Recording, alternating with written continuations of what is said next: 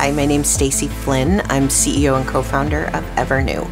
90% of all clothing in the world is made out of either polyester or cotton, and cotton is a very water-intensive crop. It takes about 700 gallons of water to make one t-shirt, and we're disposing of about 50 million tons of clothing waste every year, so it's a big problem on a lot of levels.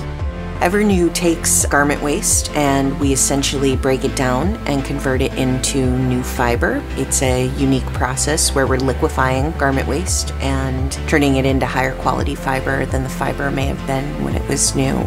We want all products to essentially become future supply. So one of the coolest things we can do is then take that fiber, create new premium clothing from it, and then break that clothing down again in the future.